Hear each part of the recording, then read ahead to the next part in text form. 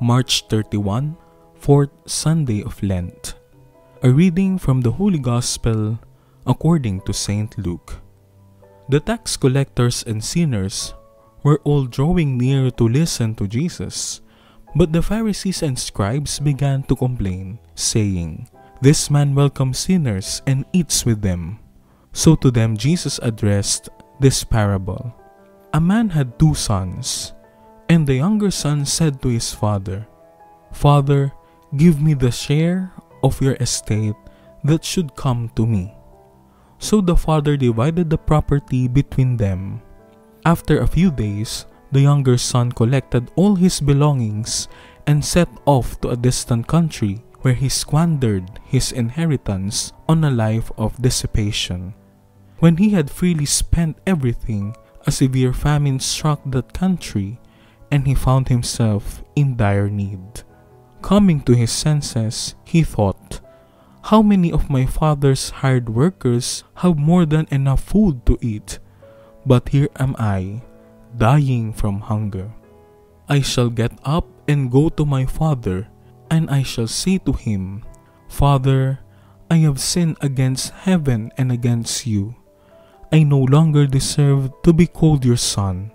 Treat me as you would treat one of your hired workers.'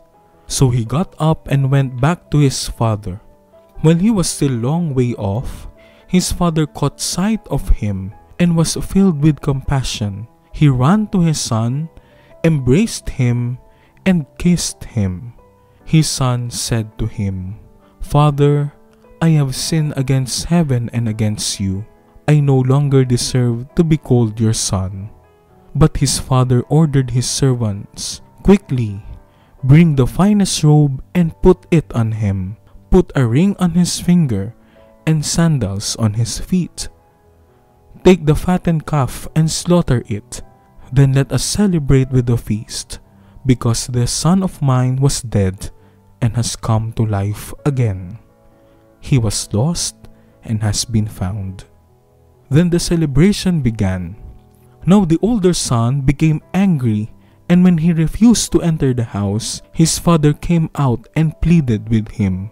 He said to his father in reply, 'Look, all these years I served you, and not once did I disobey your orders.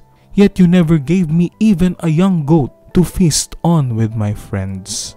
But when your son returns who swallowed up your property with prostitutes, for him you slaughtered the fattened calf.'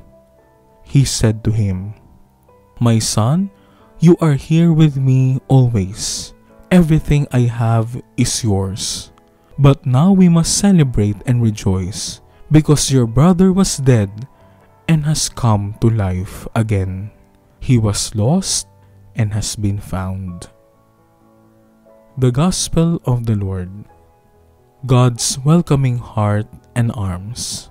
This man welcomes sinners and eats with them. This criticism aimed at Jesus should be an encouragement to us all. Jesus does not disdain sinners. He says elsewhere that he has come to call not the righteous, but sinners to repentance. We do not have to be worthy for him to come to us. He welcomes us, sinners or saints, because he has come to save us. Jesus' welcoming heart and arms make present the welcoming heart and arms of God.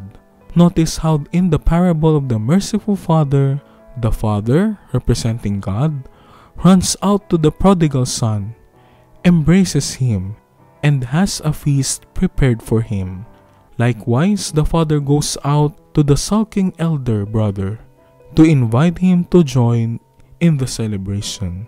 God wants his children united in his home, celebrating a feast together with each other and with their common Father. Let us give joy to the heart of God our Father by entering his heart and joining with all our brothers and sisters in the feast that God wants all of us to share, both in the Eucharist and in the heavenly banquet.